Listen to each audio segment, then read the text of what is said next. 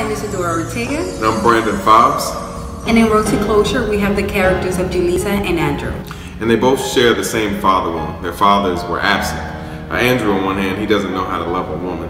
And Julissa doesn't really know what real love feels like, so she just accepts any type of love that comes her way, even when it hurts. An engaged and loving father has one of the most powerful impacts on the building up of a man or a woman. It touches a man and a woman to their core. The opposite is also true. When fathers are absent physically or emotionally, the wound that results is profound. Children from fatherless homes are 5 times more likely to commit suicide. 32 times more likely to run away from home. 20 times more likely to have behavioral disorders. 14 times more likely to commit rape.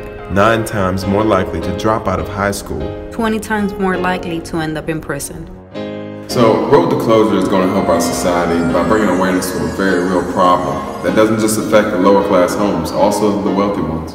Father wounds do not discriminate depending on social class. If you want to know how you can help, click on the link on my bio.